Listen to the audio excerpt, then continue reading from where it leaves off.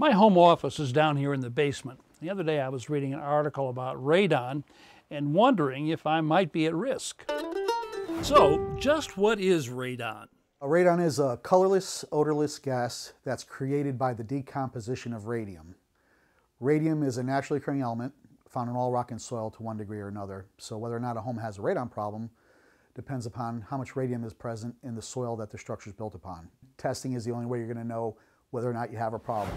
Where's the highest concentration of radon likely to be? Homes with finished basements are more susceptible to elevated exposures. So by all means, whenever testing, you test the lowest lived-in level of the home, so a family room in the basement constitutes that. There are do-it-yourself radon testing kits available that are easy to use. Set the unit in place, leave it undisturbed for the prescribed amount of time, then send the device to a testing lab for results. I've decided to have the tests professionally done. Another online search leads me to HomeSpec, a local home inspection company specializing in radon. The next day, Ross Previtt comes by the house and sets up an electronic radon detection and measurement monitor in the finished portion of the basement. 2 days later, he returns and downloads the test data. The results show that the amount of radon in my basement is 50% higher than the Environmental Protection Agency's action level of 4.0 picocuries per liter.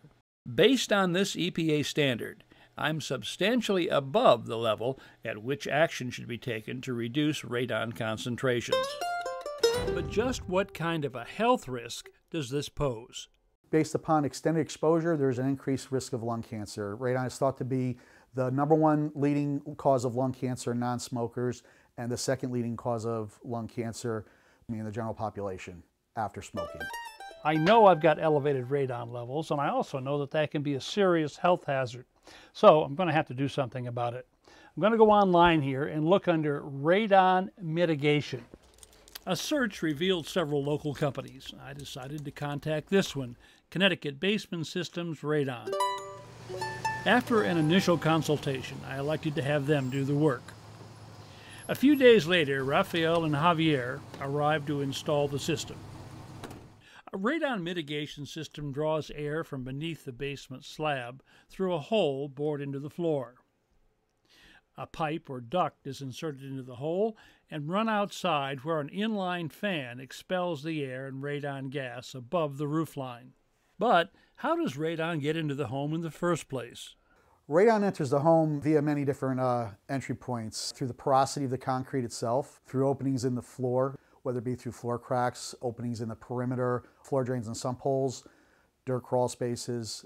Anywhere where there's any kind of permeability and there's a source underneath the home, radon will find a way in. Before the actual installation begins, the technicians bore 2 test holes on opposite sides of the basement floor. They apply suction to one of the holes and use a vacuum meter on the other. This test will verify that air beneath the slab can in fact be evacuated. With the test complete, a 3-inch hole is bored through the basement floor. A section of PVC pipe is inserted into the hole, and the gap around the pipe is sealed. 3-inch PVC is now run across the basement. The joints are cemented, and the pipe itself is hung from the joists with J-hook pipe hangers. The pipe run is then connected to the vertical section coming up from the floor. Once it's determined where the pipe will exit the basement, a smaller locator hole is bored through the rim joist. Then a 3-inch hole saw bores a hole large enough for the pipe.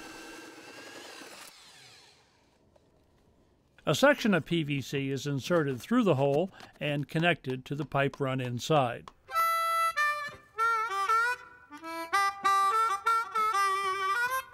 Next, a radon mitigation fan, engineered to run 24 hours a day, 7 days a week, is attached to the 3-inch PVC and connected to a power supply.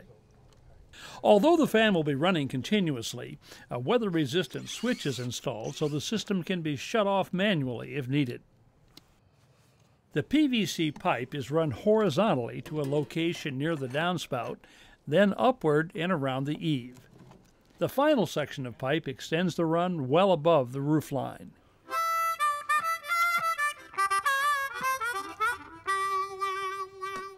This device, installed inside, continuously monitors the system and visually verifies that everything is functioning properly.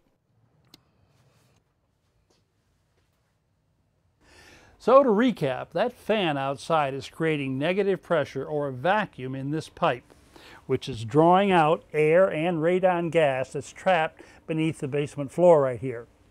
I know the fan is working because of this monitor. So the air and radon gas is traveling up here, across the basement, and then outside where it's exhausted above the roof line. If you're buying a home, here's one final bit of advice from the experts. We recommend that every person who is interested in purchasing a property have a radon test performed prior to purchasing that home so they know what they're getting into. Some homes will test out higher in the wintertime versus the summertime. And so therefore, a person buying a home in the summertime who did a test, found a low reading, they never test again and think that they're protected, but that same house in the wintertime can have a much higher radon concentration.